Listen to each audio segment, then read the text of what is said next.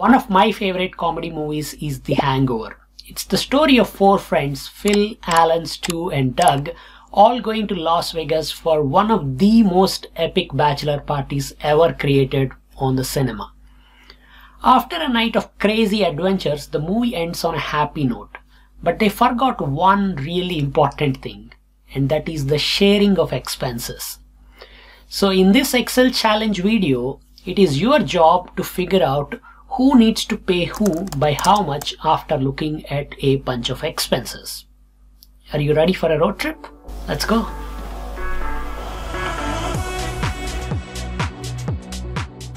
Here is the list of expenses as gathered by the wolf pack. Each line tells me who is the person who spent that money and a bunch of expenses that are comma separated. And this list goes on for a few rows. Your job is to generate an output table like this, where you will list all the person names, how much they have spent here, their share of expenses, and how much they need to receive or pay. For the sake of this exercise, we'll assume that all the expenses will be split 4 ways. That is, let's just say if Phil spent $1,000, then his share would be $250 and every other person's share will also be $250. You can get a copy of that file using the link that is shown on the screen or in the video description below. So get the file, solve the problem. I'm gonna run a timer for 30 seconds, but feel free to pause the video here, figure out the solution, and then come back to the video where I'll show you my solution for the problem. Well, I'm sorry? We're not gonna put it in the Bentley. You brought it here, you bring it back. What you think, about 40 minutes? Don't make me come back for him.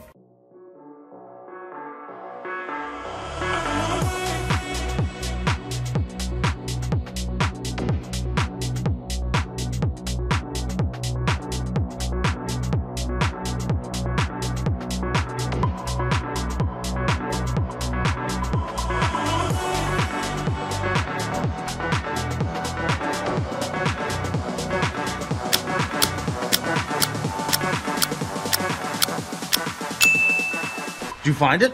Nope. Okay, let's take a look at my solution. To solve this problem, we need to first make sure that our data is in a clean and simple state. While this data tells me everything that happened, it is a very hard format to work with. So what I'm going to do is I'm going to load up this data to Power Query and then quickly transform it. So I can select any one cell, go to Data, and then use From Table Range. The expenses are already in a table named EXP, so we don't need to do anything else. Just click on this and the details go into Power Query. The first step that we will do is we will split the name and expenses to 2 columns. All the names have a colon and then the details go after that. So I can right click on this column and then just say split column by delimiter, and the delimiter is colon. In fact, it is not just colon, it is colon and then space. That way that extra space is also gone.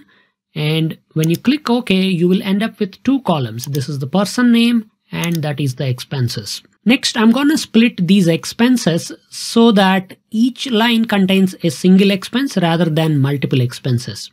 So we can right click on this again, go to split column by delimiter, and then select the delimiter of comma. And if you click OK now, you will see that there is one expense per cell. This format, while it is telling me what happened, it is also hard to work with. So I'm gonna go to the settings here again, and instead of using the default operation which will split to multiple columns, I'll go to the advanced option and then select rows. This will expand the table and then list one expense per row.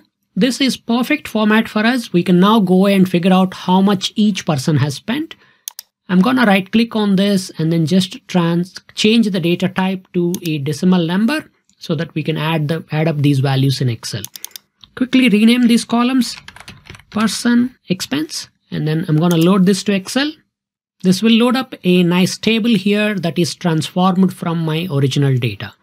So now we want to generate a format like this. I'll copy my output format, paste it here, and for the persons list, we can use the unique function. Unique of the person column is going to tell me all the names, one per row.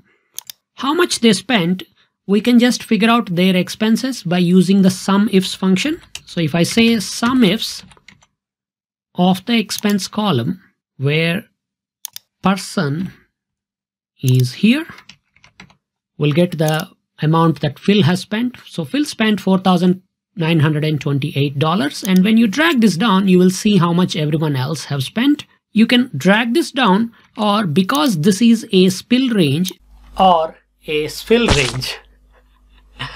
let's go back. I can also use F4 hash here. That way my SUMIFS will also spill down, and then it will give me this. So this is how much they each have spent. As I mentioned, the share of expenses is 1/4 for everybody. So share of expenses would be sum of overall expense divided by 4. So this is how much the share for each of them is. So then, as you can see, Phil has already spent $4,900, but his share is only $2,900. So he needs to receive this minus that. And then when you drag this down, you will see how much everyone else has to pay. So in this set of data, Phil is the biggest spender.